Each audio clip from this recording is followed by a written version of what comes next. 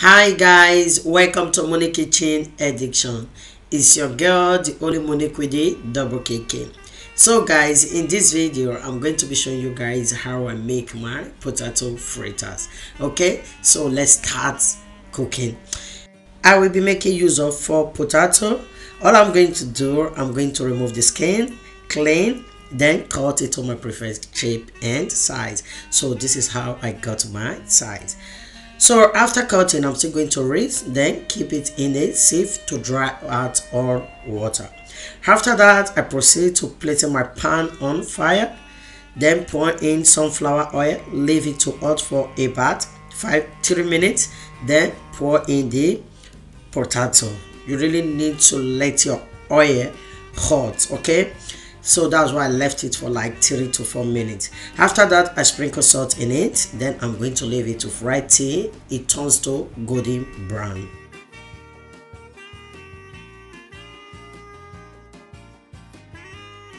Now it's golden brown. All I'm going to do, I'm going to remove it from the oil. So I'm going to spread in a paper on the tray, then spread it on a tray so it can dry out the oil. So that's it. You see how beautiful it looks. It looks like Nigerian chin-chin, right? And it tastes nice also. So these are the ingredients that I will be using. I'll be using tomatoes, scotch bonnet, and onions. I already sliced to my preferred shape and size. And I will also be using bell pepper, the yellow and the red one. And all I'm going to do, I'm going to slice them to my preferred shape and size also. These are the seasoning that I will be using. All names are listed out. Thank you so much for watching. I appreciate you all. And I will be using butter. Okay, you can make use of sunflower oil, but I love this deliciousness with butter. I will also be making use of diced meat. Yeah, it's already pre-cooked, and there is no need for me to fry it because it's oily, very oily. And I'll also be adding 4 cooked egg. Yeah, it's already on fire cooking. So that's it. I'll also be using cheese. Okay, we need cheese for this recipe and eggs. Take note. So let's start cooking. All I'm going to do, place a pan on fire, throw in the butter, leave it to melt out, and leave it to hot for some sec before pouring in onions. Onions is going in first. So after pouring in the onions, leave it to fry for 5 seconds.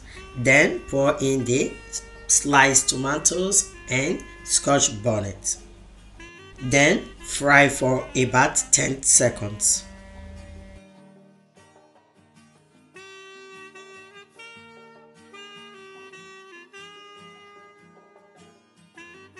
Now I'm going to pour in my pre-cooked diced meat. If you are making use of beef meat, this is pork meat, it's more of oil meat, then you boil and fry. That is just optional. You can cook without the diced meat, but for me, you know, I love chewable things. So that's it. After that, I'm going to pour in the seasoning. All seasoning are needed, as they all have 1 or 2 things they added to this recipe. So I'm adding paprika as well. I'm just going to sprinkle a little on it, and all seasoning was picked with a teaspoon. Please take note, too much of seasoning can mess it up. Now I'm going to stir fry for 2 minutes. After that, I'm going to gently pour in the bell pepper. Then stir fry for about 3 minutes. After stir frying for about 3 minutes, I'm going to gently pour in the fried potatoes.